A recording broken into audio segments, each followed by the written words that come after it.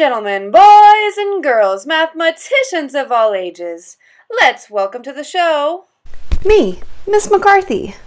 Thanks for joining me today on this episode of Math, Misconception Mystery. This is an interactive show where you are the mathematical detective. But before we begin, we need to get our minds right with the mathematical mindset creed. Say it with me, detectives. This is a safe place to make mistakes. Mistakes help me learn and grow. I am a hard worker. I am resourceful. I stick with it until I get it. I am brave. I take charge of my learning. I ask questions when I don't understand. When in doubt, I draw it out, if possible. I respect and actively listen to the ideas of others. Okay, detectives, now that our brilliant minds are ready, here's today's problem. Jackie creates a math riddle. Solve her math riddle. I'm thinking of a number with 3 digits. The tens place has a value of 40. The ones place is odd, greater than 5, but less than 9. It would take 80 tens to model the hundreds place. What is my number? Before we introduce our 4 guest students, I want you to solve this problem on your own. So go ahead, pause this video, and come back when you're ready.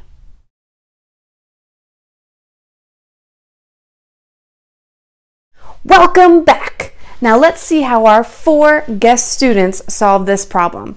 Make sure you pay attention to any mistakes or misconceptions they may make, and jot down your notes in your detective diary to discuss later.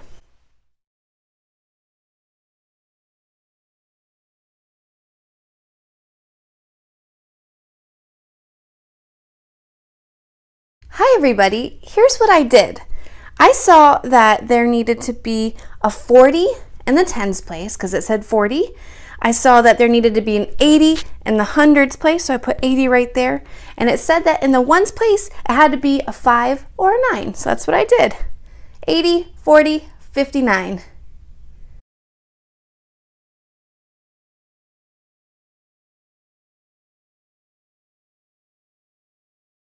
What's up, everybody?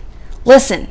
The bases are loaded, and I am about to go smash a home run over the fence. But first, I wanted to make sure that I helped you solve this problem.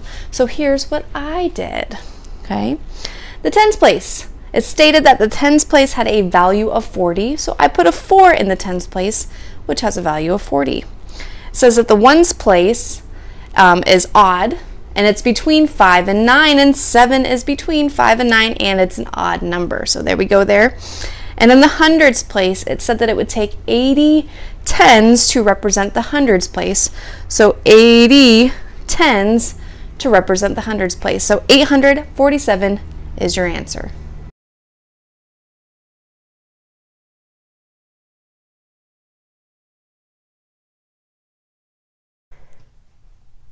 Frogs are awesome, in case you didn't know.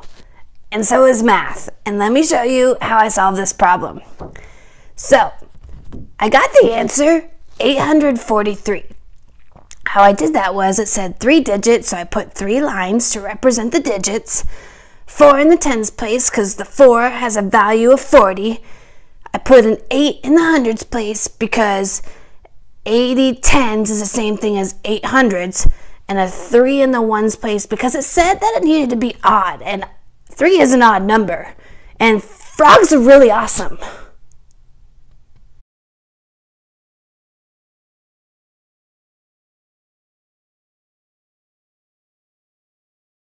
Well, howdy everybody. I'm here to tell you how to solve this problem, so just follow along with me, okay? All right, so there were 3 digits. I put 3 lines for those 3 digits. 4 in the tens place because that's a value of 40. I put a 7 in the ones place because it said that it had to be odd and in between 5 and 9, and 7 is in between 5 and 9. And then I put 80 in the hundreds place because it said the value of the hundreds place was 80, so 80 hundreds, that's your number. Thank you very much.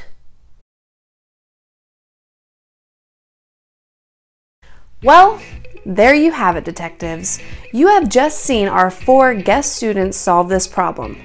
3 made a mistake, and only 1 got it correct. Use your detective diary to help you discuss, decide, and justify who is correct and incorrect in today's episode of Math Misconception Mystery. Bye-bye, detectives. I'll catch you later in another episode.